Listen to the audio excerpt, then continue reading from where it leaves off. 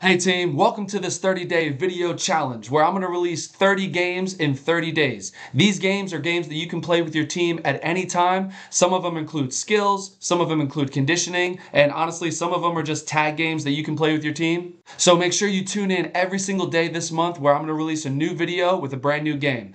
And before we get started, I'm Coach Hart, this is Building Better Baseball, and this is the best place for baseball education. So let's get into this 30-day video challenge. I'm super excited to bring you these games. Let's get started.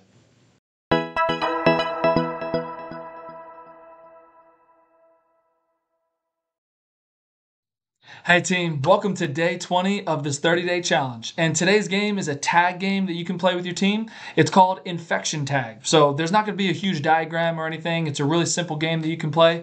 It's really fun for the younger kids just to do some conditioning at the end, get some running in.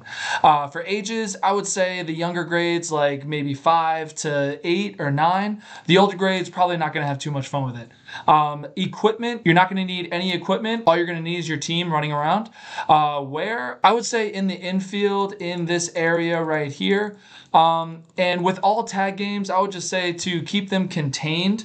Keeping them contained is a good way to make it easier on the taggers, just so they're not running everywhere and it's almost impossible to tag people. And you don't want them to get completely exhausted without actually playing the game and tagging people. So I would keep them contained in the infield when you play this game.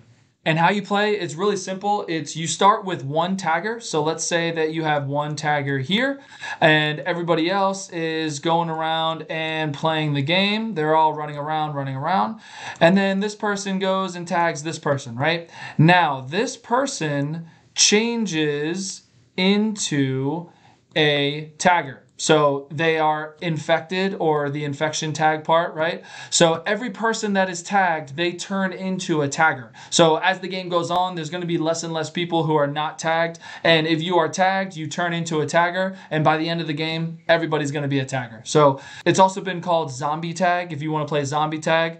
But the whole concept of this game is that there's one tagger to start with. And as they are tagging people, those people turn into taggers. And then by the end of the game, everybody's going to be a tagger. So as I said, this is infection tag or zombie tag if you want to call it that. There's not really a lot of explanation to be done. You start with one tagger and as they tag, everybody starts being taggers and by the end, everyone's a tagger. So it's a great way to end a practice just to get some running in and some conditioning that's not just running around the bases that you do every day. So this is just another tag game that you can play with your team. I hope you enjoyed infection or zombie tag for day 20. Make sure you tune in tomorrow for day 21. I'll see you there.